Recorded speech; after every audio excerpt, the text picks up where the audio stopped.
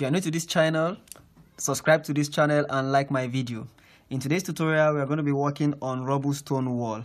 This is not actually a part of measurement that is currently in practice, but for the sake of the training as a quantity surveying student, many lecturers have deemed it fit that, or many syllables as provided in different universities have deemed it fit that students are required to grow up in the knowledge of understanding how to take off quantities for stone walling, and that is why I've made this tutorial available for this particular topic. As you can see in this particular design, what we have here is the plan view of the elevation of this plan, and this is the plan. This is just like a single wall. We can call it a fence that has an opening. As you can see, the width of this opening is 1,200, and that is what we have here. So the plan of a plan view of this elevation is what is shown at this place. These are the piers we have here. Mind you, piers always act as pillars. They help to transfer the load that is collected that is collected from the structure to the ground. So these are piers. We also have attached piers. They are like short pillars that also help to support this wall. So this is just a single straight wall. That is what we are seeing in the elevations this way.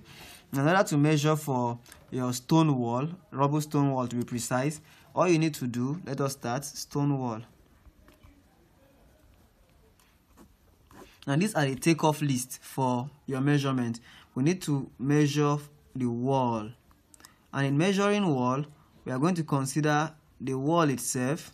We also consider leveling, because we need to level the top part of the wall to be able to to create a space for coping. Then we'll be measuring the coping itself. After we are done measuring these three items under wall, we'll move down to the piers. Under the piers, we are going to measure the major piers. So the main piers, we are still going to carry out leveling. So you can see they are all the same. Leveling, and then we would also measure the coping. Now after we are done measuring coping, we will now move down to attached pier. We'll measure attached piers. And under attached piers, we are going to make an adjustment for opening. So when we get to that aspect of our measurement, I will explain better. Now we'll now be considering a section which is called fair return. We are going to be carrying out fair return. Mind you, return in this case simply indicates this part of your piers which is attached to the wall. So the part of your piers attached to the wall are expected to be smoothened. They should be kept in such a way that they are smooth enough. So we have fair return at this point of our piers. We also have fair return at this point of the attached piers, so that they can create a smooth 90 degrees attachment to this wall itself. So I'll be showing us how to measure the fair return as well. And last but not the least, I'll be showing us another thing that we call semicircular centering. I won't write it down. When we get there, we are going to look at how we work on it. So now the measurement of your Rubble stone wall is so easy. All you need to know is to know the length of your work and then the height. Remember that walls or block work, under masonry, most of the items that are measured under masonry are usually measured in square meters. So if I'm going to be measuring the wall of this Rubble stone, I'm going to measure it in square meter. But before I proceed, take note that I need to know the overall length that will be covered by the wall itself. Remember that this is my pier. So the wall will commence from this point and terminate at this point. So in order to measure for my wall, let us get the overall length of the wall itself. So I will begin as simple as possible. Just pick your dimension. Now, irrespective of the kind of question you meet in your exams, sometimes the lecturers may decide to be tricky and attach more attached piers to the wall than what you can see here. As you can see, I was able to make it up to 3, so that you would see how I can tackle these three separate piers that are attached to the walls. So the lecturer can make it even more than this, or he can make it less than this. Whichever the case may be, just know that the same procedures are what you attach to your work, so that you have the best result. So let us start with the first one. We'll be starting with our walls. So under walls, I need to get the overall length of my wall, and that will be from this point to this point. So I have to add up everything. You can see I need to add up 2,200, 450, 3,000, 1 2, so you add up all the length excluding these two, because these two are our normal separated piers, but these are attached piers. We have to include them in our measurement, and I'll show you how we can make adjustment for them. So I will start with walls 2200, I'll move down to 450, I'll move down to 3000, I'll move down to 1200, add up everything, 800, 450, 1000, 450, and lastly 700.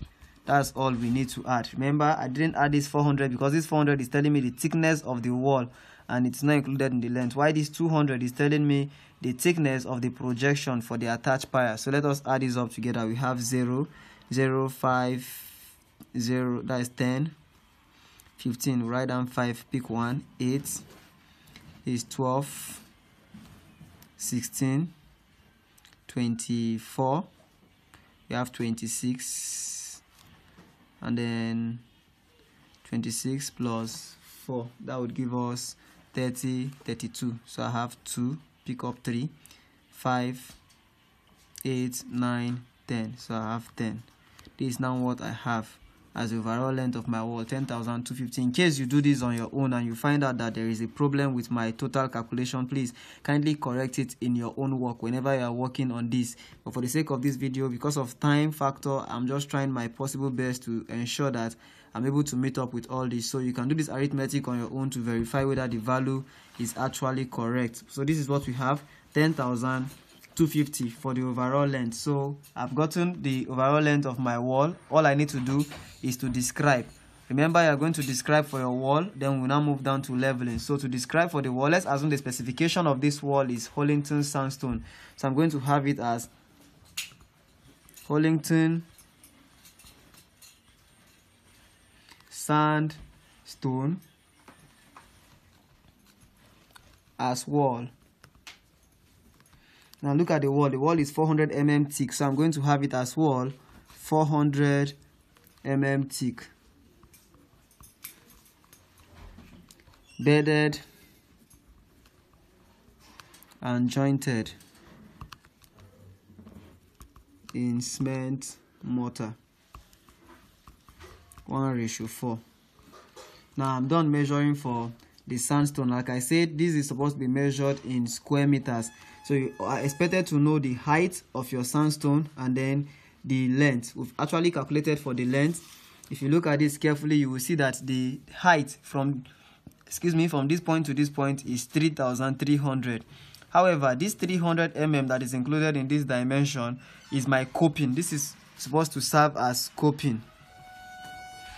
So since this is serving as coping, I need to deduct this 300 from the overall length of 3,300 to get the real height of the work. Remember, this is going to terminate here, so I will now end up looking for the height. So the height is going to be 3,300. I'll be lessing coping, which is 300. So our height is 3,000, which is 3 meters. I will now book length 10.25 by the width 3.00. This is now the booking for our wall itself. So I'm done with the wall. Just book. Remember, I calculated for the length and I calculated for the height of the wall. Then I will now move down to leveling. And the leveling, you don't need much, you just need to describe. So I will now say leveling dito, that is as I've described earlier.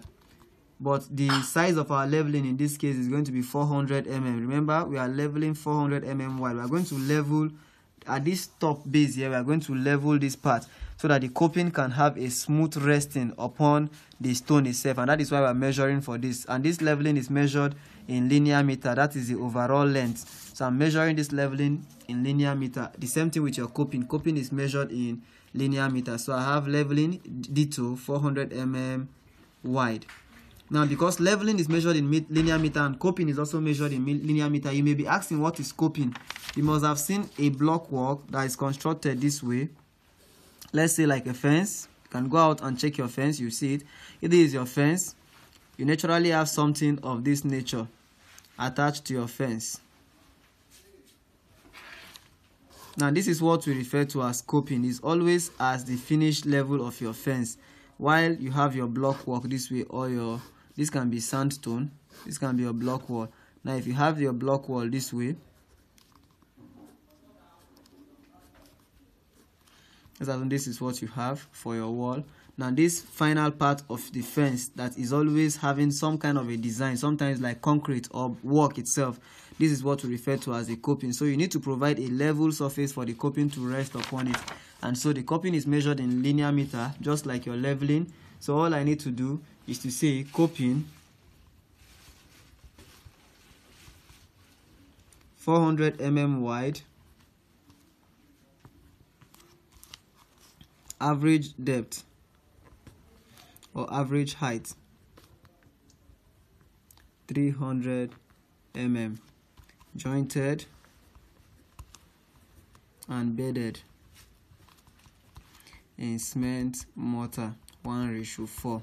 Now I can now stop this here. Remember, my coping and my leveling are measured in linear meter, and it's going to cover the overall length of the calculation I've done here, and the overall length is given as 10.25. So I can now bracket this and this. Now I am not done measuring for wall. You can see how simple it is. Just know that you need to get your overall length and then just ascertain your height from the elevation, and then you are good to go. So we are done with the wall. We will now move down to pier. The pier is also the same as the wall. Now for the pier, we just need to describe. There is no point calculating or looking for, let me say, the length anymore, because we already see that the pier is 600 mm long. This is the length of the pier. This is the width, although the width is bigger or is larger than the length, but we still consider the fact that we will take the length along the entire length of the structure. So we are going to be considering 600 mm as the length, while this is going to still serve as our width. So take note of that. So for the pier, all you need to do is to describe. So I can now say natural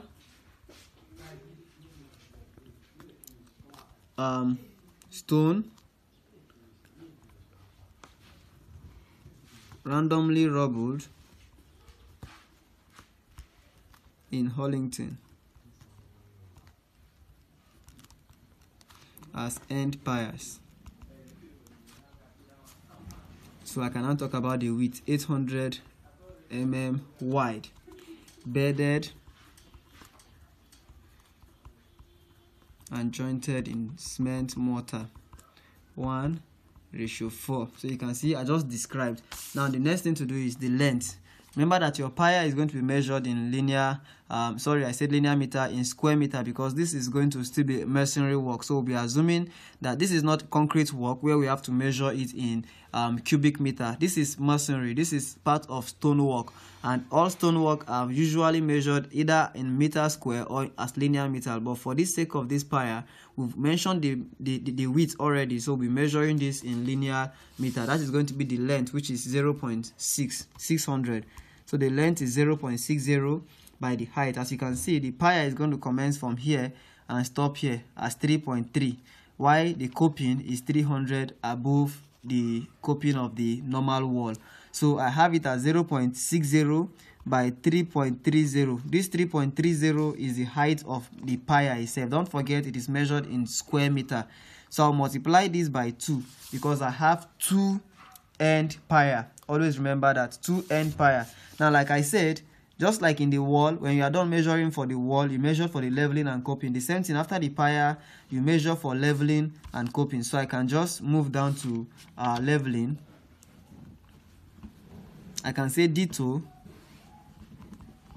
leveling 800 mm. Remember, this time around is 800 mm wide. Now, adding on, I can still ditto coping 800 mm wide. So I'm bracketing it. Remember, your coping and your leveling are measured in what do you call it? They are measured in linear meters. So all I need is just the length, and the length is 0.60. So I'm going to multiply this by 2 for the 2 end pier. With this, I'm done measuring for the piers. All I need to do now is to move down to my attached pier. You can see how easy this is. Very simple. Attached pier.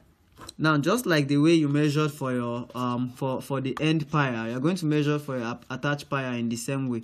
Remember that they are always measured in square meters. So if I want to measure for my attached pier, kindly look at this. Take note. I need you to take note. Your attached pier does not stop here. This is a pier. So the pier is, which acts as a pillar, is supposed to be supposed to be culminated into the wall. That means it's supposed to be entered from this point down to where you have here. So this pier is fixed inside the wall. It doesn't start from here. It starts from here and end here, so that it can give the maximum functionality to this wall. The same thing applies to this pier. They all commence from this point and stop at this point. So if you are measuring for your pier, always remember that you need to know the overall width. Remember that I said we are assuming this place to be our length for the pier, since we took this as 600. So this pier would also be taking its length as 450, 450, 450. But we need to know the width of our pier. Since the distance from here to here is 200 and the distance from here to here is 400, the overall width of our pier is now going to be 200 plus 400, which will give us 600. These are now the real attached piers. So I hope you understand that. So for the attached piers, to get the width, I will say 400, which is the width of our wall, plus 200, which is the width of its projection. That is 006. This is 600 mm. This is now the width from this point to this point of our attached pier. So take note of that. We have it at 600 mm. So all we need to do for attached pier is to book. So I can now say Hollington sandstone as before described. Pier, and the pier is 600 mm as we've calculated, 600 mm thick. So since I've gotten this, remember your pier is booked in square meter. Take a look at this. We have the distance from here to here, the length as 450, which is 0.45. So I'll bring it down, 0.45. And the height, remember, square meter is going to be length and height. The height from this point to this point is 2.3. So I will book it as 2.30. Now I've booked my pier. I'm going to multiply this by 3 because I have 3 different attached piers. You can see we have 1, 2, 3 different attached piers. So I'll multiply this dimension by 3. Remember, this is the length 0.45 by the height 2.3. It should always be the length and the height. Whenever you're measuring for sandstone, it's going to be the length and the height. Do not forget that. Now, I haven't booked for this. You should remember that while we were considering our wall, when we measured the wall from this point to this point, we included this space. We included this space and this space in our sandstone. So it is expected of us that we need to deduct this space that we actually included in our measurement. We have to deduct it at this moment. So what I will do in a nutshell is to deduct this wall from this pier. So permit me to transfer this dimension to a new page so that I will show us what to do. So let me recopy this again. I have it as Hollington sandstone as before described, pier 600 mm thick. Then our dimension that we booked was 0.45, which I have described, by 2.30 by 3 for 3 space. Now please take note that this description covers the 3 piers here, but when we were measuring for doors, we actually took note of, we actually included this space here. Sorry, when we're measuring for not doors precisely, when we're measuring for the first wall, we included this 450 in our overall calculation. So it is now our responsibility to deduct it. You don't need to do any arithmetic in this case. The only thing you need to do is just to come down here and write deduct walls as before described. Just deduct walls, or you can say deduct Hollington sandstone wall. Let me write it. Deduct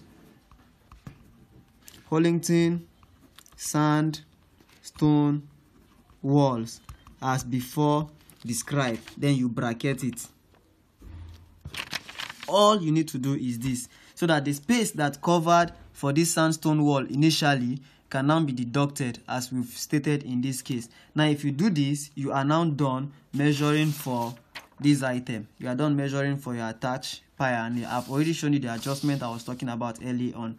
Now the next thing to do when you are done measuring for attached pyre is to deduct your opening. You are expected to deduct opening. Remember, we have a door here, and this door is supposed to be deducted from our stone opening. It's not supposed to be included at all. So I need to deduct this door. Assume that there is no door here. Now the width from here to, assuming there is no door here, I would have left my calculations this way. But because there is a door, the distance from here to here is 1,200. So I need to deduct this door. And the height from here to here is 2.3. But we still have a semicircle at the top. I will show us how to deal with this aspect. Now let us go back and say deduct opening. So deduct opening. I can now say Hollington sandstone. Sorry, no need of opening in this case. Just deduct Hollington sandstone as before described, of wall 400 mm thick. So we have deduct Hollington sandstone as before described, of wall 400 mm thick. And how do I deduct it? Now look at this diagram. You can see the distance from here to here is 1.3. Now this is just what we have. We have a door this way,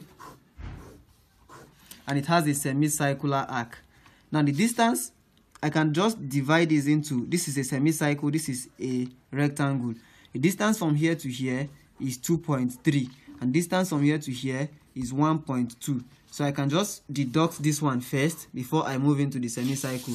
So take note that for this place, as I'm deducting this, I'll first of all book, like I say, the rectangle, which is 2.3 by 1.2. So I'll book 2.30 by 1.20. This is for the wall at the rectangular part. That's for the rectangular part. I'll move down to this semicircular part. This is area. Now the area of a semicircle is given as pi r square, or you have it as pi d over 2. Now, if the area of your cycle is pi r square, remember your r is equal to d over 2. So if I replace r by d, I'm supposed to have it as pi d square over 4. This is the area. Now this is the area of a cycle, pi r square, which is given as pi d square over 4, because our r is equal to d over 2. So if I replace it, I have d square over 4. Now if the area of my cycle is pi d square over 4, area of a semicircle is going to be pi d square over 4 multiplied by 1 over 2, and that is going to give me pi d square over 8. Do not forget this formula. Now we are going to use this formula in our calculation. We are going to use it in our deduction, and I'll show us how to do that now. Since the area of a cycle is pi d square over 4, then the area of a semicircle will be pi d square over 4 multiplied by half.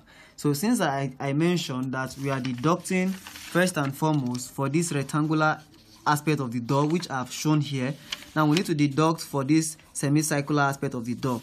And remember, whenever you have anything circular or semicircular, the only thing you need to be replacing or putting down in your dimension is your d, the diameter. Now, diameter is given as a square. So if I want to book this and show that it is in area, I'll be booking diameter double times to show that it is square. Diameter multiplied by diameter. Look at this plan carefully. You will discover that the distance from here to here is 1,200, which becomes the diameter of the semicircle. From this illustration, you can see that when I divide it this way, this 1.2 would also alternate to this place. So here would also be 1.2, showing us that the diameter is 1.2. And since the area of a semicircle is pi d square over 4 times half, so I'll build down my d. My d is going to be 1.20 by 1.20 because it is square. Remember, d square is d times d, which makes it 1.20 by 1.20. Now I'm going to still multiply 1.20 by pi over 4, which I have not worked with yet. So I have pi over 4, then multiply by half. This is now showing us the area of that semicircular part of the opening. Remember, first and foremost, you have to deduct the opening just the way you usually deduct door and window opening in superstructure.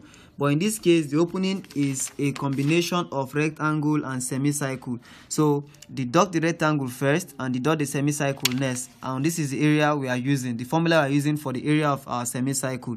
So d square comes first. This is d square. Then the remaining pi over 4 shows up next. And last but not the least, the half.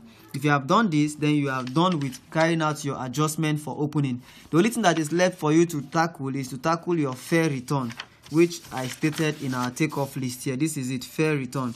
So to work on fair return, all I need to do is to describe. I just have to describe fair return on random rubble wall, rubble 200 mm wide. Like I mentioned, you would always, in fact, whenever this kind of structure is being constructed, since this is a stone wall, the edges where this attached pier meets with this wall, it is expected to be taken care of clearly, and that is what we call the fair return. This point where this attached pier meets with this wall is called the return. So we need to ensure that this part of this pier is being repaired properly, adequately, to give it a smooth finish. The same thing applies to this part and this part with this part, and that is why we have it as 200 mm wide. So the first fair return we are working on is for this 200 mm projection of the external of the attached pier. We are also going to do the same thing for this projection of our main end pier. So let us start with the attached pier. We have it as 200 mm wide for the attached pier, and your fair return is always measured in linear meter, and the only thing you need to consider is the height.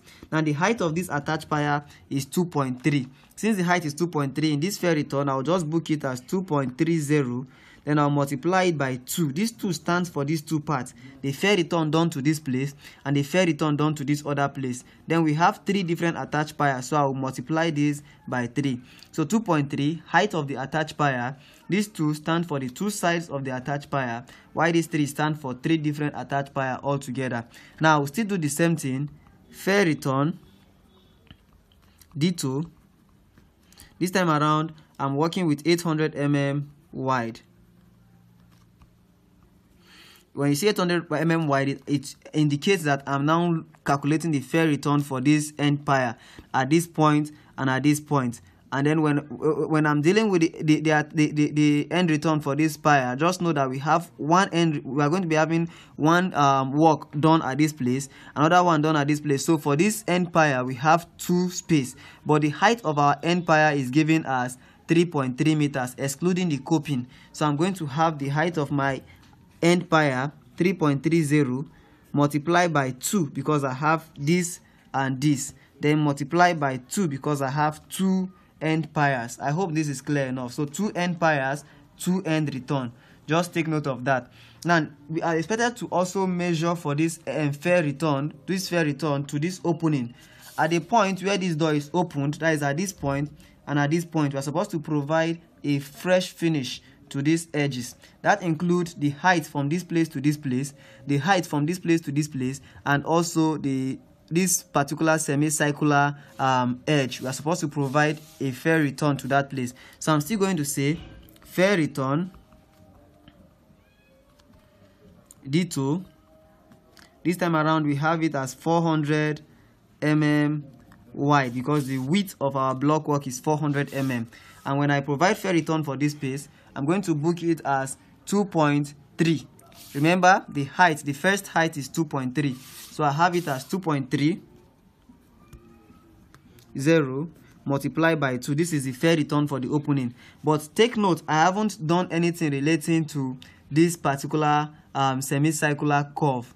Now, instead of providing a fair return for this semicircular part, I need you to know that aside from the furnishing of this edge here to make it smooth, there's an extra work that is going to be done to this particular design here at the door that would require additional expenses, and because of there will be a need for an extra work at this semicircular part, we need to calculate for an extra over. This is going to be an extra over item, because aside from the stone that is used to complete this the wall around this part, an additional extra stone will be brought to this place to provide a better design and probably create an arc at this place, and that is why we call it an extra over. So rather than measuring for fair return at the bottom, I'll measure everything as an extra over item, which include the fair return underneath and also the provision of additional stones to create this design of an arc. And so instead of saying fair return, what I'll end up doing is to measure for extra over. Before I describe for this extra over item, I need to first and foremost know the work that is going to be carried out. Now, the extra over item is not just going to cover this place to this place, that is this semicircular part. It's going to cover this entire space here.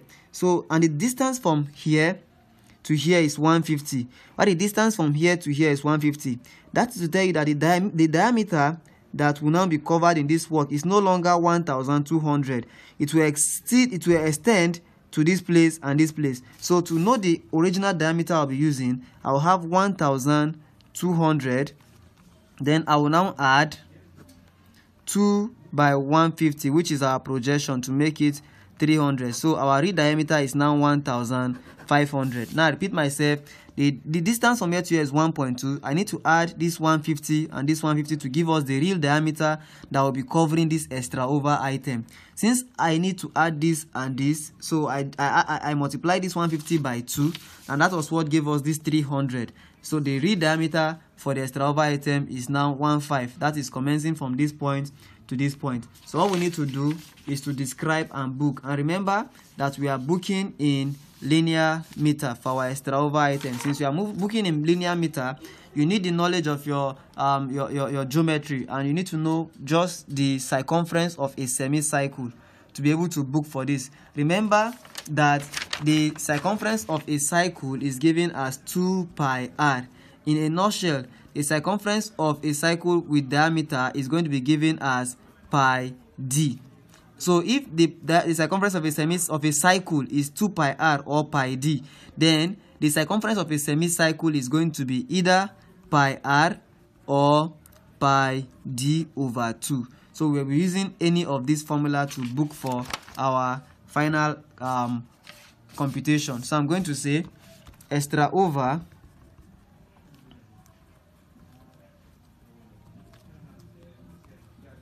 sandstone, extra over sandstone as before described for semi-circular arc, 150 mm wide. In faces, that is at this point, it is going to be 400 mm wide. Now, since I have this, remember that we say that the perimeter of our cycle is given as pi d over 2. So if I want to book for this, our d is no longer 1200. Our d has now become 15 as we calculated. So I'm going to book it as 1.50 multiplied by pi over 2. Remember, d is 1, so I just have 1.50 multiplied by what is left is pi over 2. Now if I book for this, the last thing to do is our semicircular centering. This is just like a formwork that is provided at the surface of this semicircular part of this structure that will help us to hold every stone that will be used in creating this arc in place. So it's just like measuring your formwork for lintel. That is what we are going to be measuring now. So I will now have semicircular centering for 1.20 meters span, and it is 400 mm wide in surface. So this is going to be the woodwork, the formwork created at the surface. It is 1200 mm wide. Y is going to be 1200 mm long. Y is going to be 400 mm wide. and it's going to be placed at the surface as the bottom of this semicircular arc. And when you do this, you book 1 because we have only 1 opening. In case in your exams you see 2 doors, make sure that anything you are doing relating to this door, you multiply it by 2. Thank you for spending time in watching this video. If you find anything that is confusing from everything I've said in this video, kindly leave it at the comment box below. And also subscribe to this channel if you are new to this platform. Like our videos and share it with friends. Thank you for your time and meet you in the next video. How many minutes?